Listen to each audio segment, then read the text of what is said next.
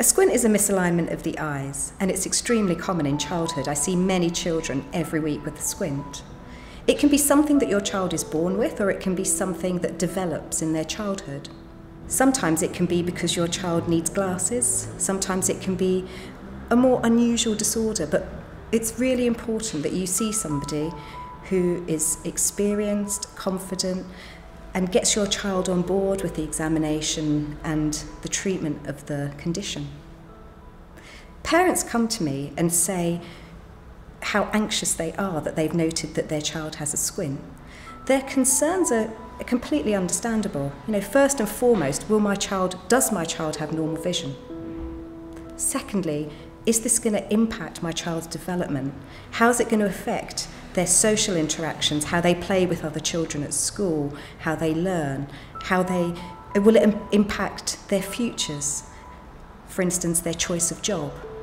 There's also the key issue of, is there something else going on with my child? Are they well? And I think it's crucial that you see somebody who understands how you as a parent feels, and also that most children who have a squint, particularly at a young age, aren't bothered by it. They don't understand why they're seeing somebody. So everything that you do really has to be with the intention of the child thinking that they're playing or that they're having almost fun with the examination. One of the things that makes parents very anxious is actually what's going to happen to their child once they come to see a healthcare professional and an eye doctor. The big elephant in the room for all children is, am I going to have eye drops? And that's quite an uncomfortable thing for them, and it makes parents very anxious. So I think it's very important that they see somebody or a team, because it's always a team who looks after a child, who are confident, comfortable, and can really engage with your child. The first thing that happens is you'll come and you'll see an orthoptist.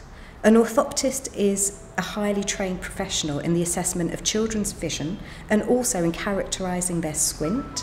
Then we do have to instill some drops, but there are techniques to do that make it much less distressing for your child, and actually the discomfort's over very quickly. I think a key thing that children pick up on is whether their parents are anxious when this happens. And if they're in an environment that makes everybody feel comfortable, it's just so much more of a pleasant experience. And then, once the drops have had a bit of time to work, we'll meet, we will discuss what your concerns are, what's happened, when you notice the squint, how your child is. And then that gives us a little bit of time to meet your child, develop a rapport, and then we'll examine them. And actually, if you're very experienced at doing this, often you can make it a game. And that's much more successful.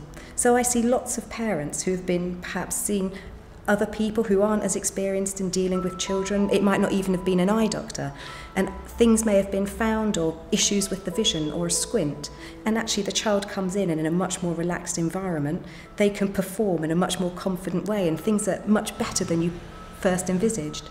Other times we might need to start some treatment, and that's usually very straightforward. So the first thing we think about is, when your child has a squint, is, does your child need to wear some glasses? And for some children, that's all the treatment they might need. The glasses may relax the eyes out and support the visual development of your child. For other children, that may not be quite enough in itself, or it may not even be necessary. And then it's a question of discussing in a calm environment, somewhere that you feel confident and secure about where we go from here and the treatment options. So sometimes that might involve surgery.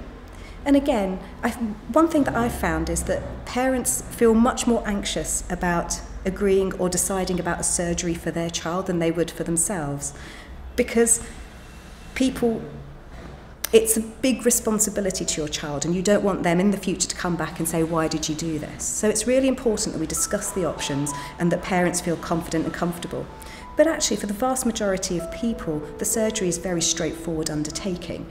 Although I think it's very important that you see somebody who's very experienced and confident in the management of it. In terms of the technical aspects of the surgery, it is done under a general anaesthetic, but it's a short anaesthetic. It usually takes about an hour.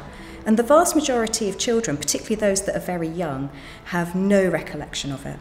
And actually, I see a lot of adults, even with squints, who perhaps have had them treated in childhood, and the vast majority of them will have somewhere in the dim and distant past been told that they had a squint surgery, but they really may not even remember which eye it affected.